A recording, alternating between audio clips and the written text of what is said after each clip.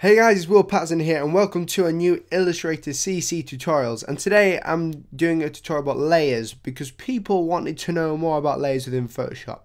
Now this could be a long video and you're probably wondering why, but there's so many things within this powerful function called layers that you need to know when doing Illustrator.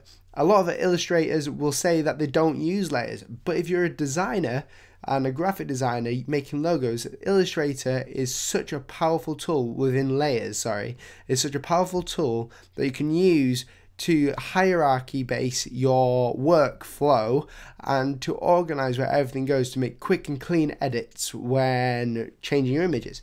So as you can see here, I've got like this poster that I've created from my website at Prophesy Apparel. Go check it out if you want. And I've got tons and tons of layers. But if you don't know where the layers are, go up to window and then go down to layers or press F7 just to get it quickly. You'll get this little box here.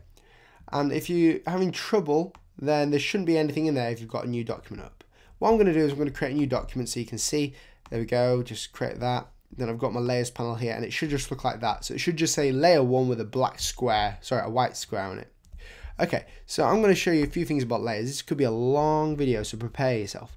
Okay, so the first thing I want to show you is that the background layer has these two icons on it, and every layer has its eye icon. If you're used to Photoshop, then you'll know some of the tools within the layers of Illustrator. But if you are in Photoshop, don't be fooled thinking that it's just the same, because it's not. It's quite a bit different and it feels different as well. It's actually more efficient for Illustrator. Okay, so the layers part of Illustrator is a lot like Adobe InDesign. So we have the visibility toggle with the eye, so anything that is not got the eye on it you can't see, and what you can do is you can press and drag to see which layers you want to see or not. So I've just clicked on everything there. Same with this one here, is basically the toggles lock, and you can lock things so you don't want to edit them. So if I was to unlock the background, I could press the background and move it however I want, willy-nilly. But if I was to lock it, you can't actually select it. So that makes it easier to select things within the background, so you're not going to mess it all up. And I could do this the same as the eyes, so I can drag all the way down to toggle and untoggle everything. Awesome. So what we have in these layers are basically loads of groups. So in the first layer of up here, which is black lines, which is just coincidentally first, that is why I'm going for it, we can see which layers these are on. So on this side bit there, if you wanted to see what was in them and you didn't know and you've got loads in your document, just press this little button there, and what that does is that selects it. Within that, I'm going to zoom in here, pressing Z and zooming in.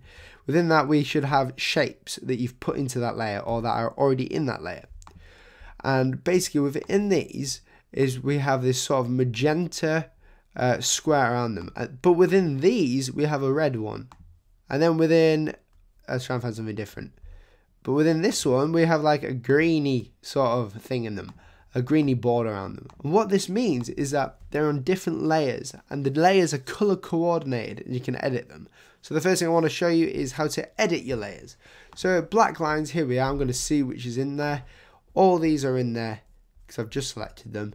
I'm going to double click on the side of that and we can change the name, we can change the color, and we can even go to the color part here to change whatever color we want, literally to whatever shade you want if you're on a Mac or whatever. And we can change it to whether it's a template, and you can dim the images. That's useful for like if you're tracing over things like a piece of artwork with a blob brush tool, or you want to dim the image so you can trace it back over it with a pen tool. It's useful for that. Also, another way to change the name is just to double click on the layer name, not on the side of it because that brings the layer options up, but on the name you can double click on it and change it. Okay, so the next one is we're gonna look into grouping. So if in this we have like, if we look into this and we just expand that, you can see we've got loads and loads. I'm gonna make this really big. We've got loads and loads of layers here with this, and these are all paths, and these are all act as different layers. Let me show you. So if I was to click on this path layer, I can just select it like so on the layers panel. And we click on this one, we can select it. But what if I wanted to create a sort of a group and then have other layers within this black lines layer?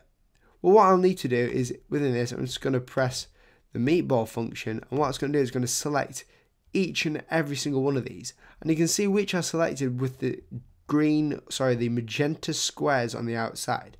Indicate selected art, there you go, if you just hover over it. Then I'm going to press Command G. Where's it gone? Well, it's gone to a new layer, it's gone to a sub layer called group, and you can even edit the name of these as well. We have guides which are in layers as well, which is crazy, and you can't actually select them, but you can view them and stuff like that. Okay, so that's in a group. We can just call this black lines 1. But what if I wanted to create a new subgroup? To do this, I'm going to go into a new document over here, and I'm going to create a background layer. So in this first layer, which I'm automatically set to, I'm going to create just a square around the border, and then I'm going to change the color to a nice green, and then I don't want any sort of stroke around it. Awesome. Okay, and then what I'm going to do is within this, I don't know why it's been a bit strange, we've got sort of a path going on there. Within this, we've got this path within the layer. I'm going to edit this layer to call it BG. Then I want to edit the color by double clicking. I'm going to edit it to cyan, and the problem is that Illustrator's got a bug at the moment, so if I wanted to change this color as well, you just have to click and close it and then open it again. Okay, so we've got this path. But what if I wanted something else in the background, but I don't want to sort of move this? Well, all we have to do is lock it, but I don't mean lock the main layer. I mean go into the layer and lock the actual green outline. So I'm going to call this green square, because it's part of the background I want to make. And then we've locked that. Then what I'm going to do, within this layer here, I'm going to create another sub layer, which is basically like another group. I'm going to call these circles. And then I'm going to create a circle within that group, like so. I'm going to change the color to something ridiculous that doesn't look good. And then I'm going to simply make it smaller a bit.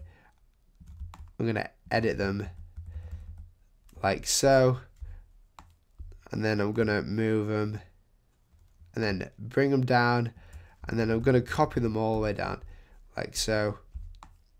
And then highlight them all again, bring them in. Now that's great because they're all in this one layer. Now if I went in here, you can see each and every circle is on a separate layer. So we can call it circle, if we wanted to, 1, 2, but I'm not going to do that because that's stupid. But what if I wanted to create a group? If I could do this automatically, that would be so much easier. So what I'm going to do is within this, you'll see in a second, so we've got loads of layers here. But what if I want to create something different within the circles? I'm going to select all these circles by either partially marking them or by going to my circles bit here and just pressing on it. I'm going to press Command G, and that will create a group within this.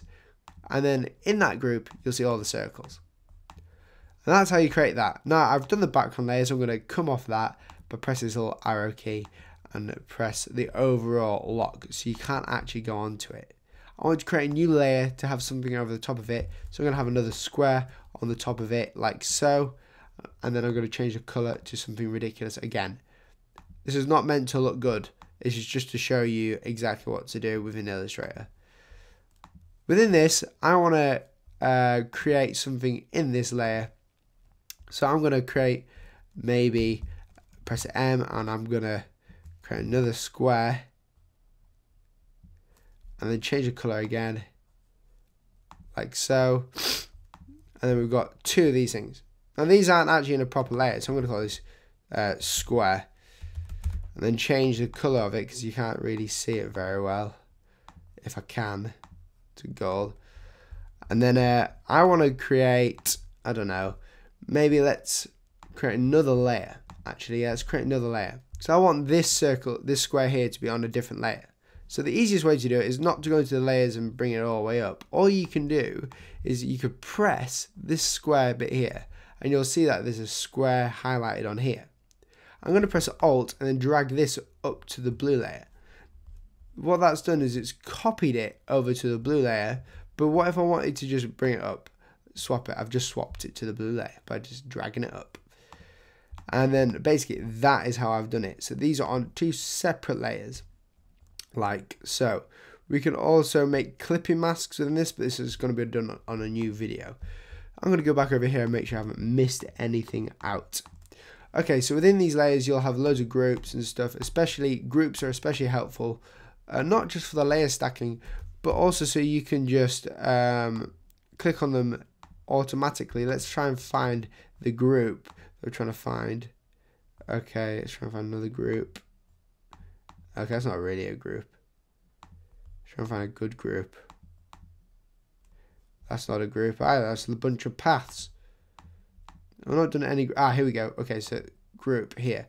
Okay, so you won't be able to see this very well, but within this, if I was to click off this, if I was to click a group, it would like group them all together in the selection, which is why it's helpful.